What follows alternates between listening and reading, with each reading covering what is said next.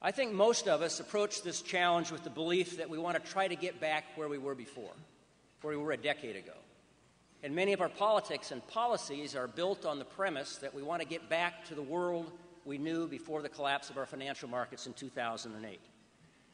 I want to tell you today that that is the last place we want to go, because embedded in this crisis are a set of tremendous opportunities. But to realize those opportunities, we've got to change. We have to change ourselves, and we have to change our assumptions in order to change the future.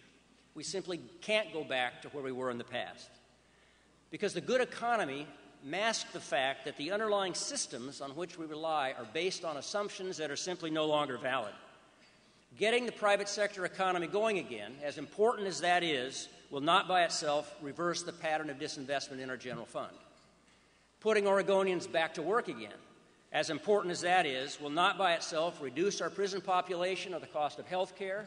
It will not increase the number of children who are ready to learn when they get to school, or the number of high school graduates that go on to get post-secondary education or training. And the reason is very simple, although perhaps not obvious. The systems on which we rely to provide these important public services are failing us. They're based on a set of assumptions that are no longer valid in the 21st century, and no amount of money or investment will change that. We need to change the systems themselves. And to make that point, I want to offer an analogy by comparing the systems through which we provide important public services with the development of a successful organization, let's say a business. Now, most successful businesses start with an environment in which investment produces growth and prosperity. But as the environment in which the business operates begins to change, if the business doesn't create a new business model that reflects the new realities, not the old, the growth of the business begins to taper off and then gradually decline. So General Motors would be the example of a company that failed to learn this lesson. It continued to build big gas-guzzling cars in the face of high gasoline prices and concern over global climate change. Now, a successful business, when it recognizes that the world is beginning to change, that the circumstances are beginning to change, creates a new business model based on the new circumstances rather than the old one, which results in a new growth curve, right? Now, the problem is that for a short period of time, the new model and the old model have to coexist. And the area between the new business model and the old has been called the area of paradox. And that's an area where there's a lot of anxiety. There's a lot of churning. People are nervous. They recognize that what they're doing isn't working for them anymore, but it's familiar. And they're afraid to let go of the old model because they don't know what the future holds.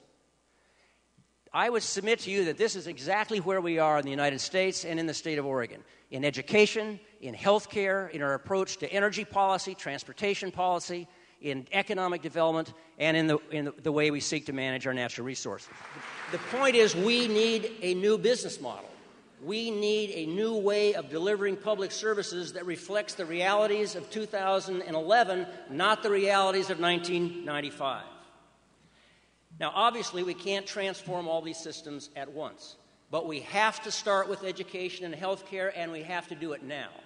And I have put proposals before the legislature to do exactly that.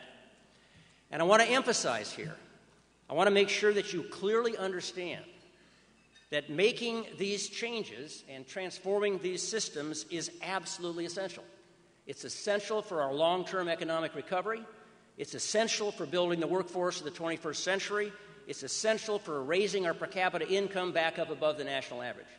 In short, making these changes and making these transformations is essential to building a secure and prosperous future. But ironically, making these changes is probably going to be a lot harder than putting people back to work, because clinging to the familiar, clinging to the old ways of doing things is human nature. Reaching for the possible requires an act of faith. It's not unlike the ropes game. If any of you have been to outdoor school, they put you up on a post 10 feet above the ground with a rope that you're holding onto, and off over here is another post and another rope. You're supposed to get from one post to the other, and the only way you can do it is to lean out and for a moment let go of the old rope in order to grab the new one. The old rope are the old systems, the old business model. The new rope is what we have to create and build. So to be clear, the opportunity here, our moment in time, and quite frankly, the leadership challenge involved is to be able to describe the new systems, to describe the new business models, if you will, in healthcare and in education, in a way that people can see them and believe in them and let go of the past in order to embrace them. So to make that leap of faith, and surely we have to make it, requires imagination, it requires a willingness to challenge our assumptions, and it requires a strong sense of community. And I believe that we can see and reach that new rope. None of this is going to be easy. Nothing worthwhile ever is. And we shouldn't underestimate the magnitude of the challenges we face, but we should never for a minute doubt our ability to successfully meet them. Oregonians are a great and resilient people. We've faced tough times before, and we can do it again. During my campaign and during my inauguration, I said that somewhere in America, a state needs to be able to demonstrate that we can weather this kind of challenge without losing our sense of community, without losing our commitment to one another, and emerge stronger and more united than when we began. That is the path we've started down. We're already reaching for that new rope. I'm asking you to join me in letting go of the old one. Thank you very much.